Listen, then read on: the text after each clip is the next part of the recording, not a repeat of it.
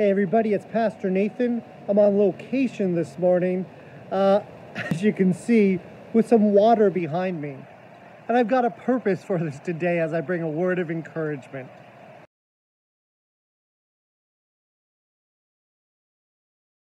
Today I want to talk to us about Jesus and the encounter with the woman at the well.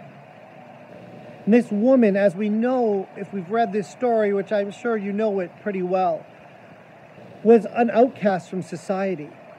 She was shunned and she was living really a shameful life. All the men that she had been with and different husbands that she had had, really her life was a mess. But yet Jesus had such a specific encounter for her. He goes, and in the middle of the day at Jacob's well, she's drawing water because she didn't want to be seen or wasn't accepted to be around any other women as they're drawing water at normal times of the day. And Jesus sits down so strategically at that time and goes and meets with her. He asks her and says, "Please give me some water to drink." I don't know if they understood all the molecular biology or all the chemistry that was involved in our bodies and how we're made up. Majority of us is made up of water, and we need water to survive.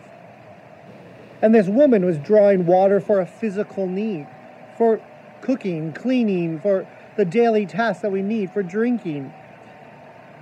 But Jesus then says to her, "Please give me a drink." And she says, "Well, how can you even associate with me? A Jew talking to me, a Samaritan woman. This is unheard of. I'm a woman. I have a reputation. Jews and Samaritans just don't talk to each other." But Jesus, in his compassion and his mercy and in his love, comes to do a work in her life that day. And he says to her and speaks life into her. He says, "If you only knew the gift of God and who is saying this to you, 'Give me a drink,' you would ask him, and he would give to you living water. You will never thirst again." And as you see behind me is the fountains in town here. And I'm just reminded, and that's why I wanted to come here this morning, that we see this water, and it's not just a squirt gun, it's not just a one burst, but the water is continually flowing. The water flows up and the fountains are refreshed. The same water that's hitting the water is not the same water that's coming up. And we're reminded other places in Scripture that it will be like springs of living water coming up in us.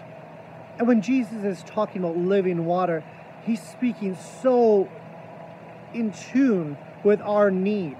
And maybe you have felt that way. Maybe you've just felt spiritually thirsty.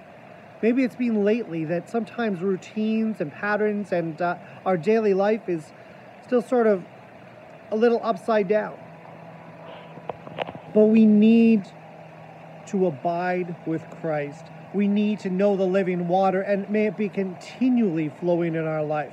Not just coming and having a glass of water or just meeting with him once in a while, but to have a continual spring flowing up in us, that living water that comes only from him.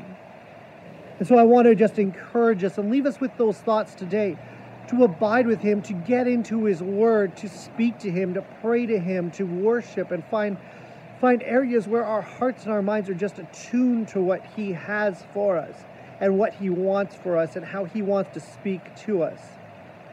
So may we be not like stagnant water, but may we be like the fountains behind me, knowing the wondrous, flowing presence of God in our lives, that it just wells up within us, and we truly do have living water that Jesus spoke of.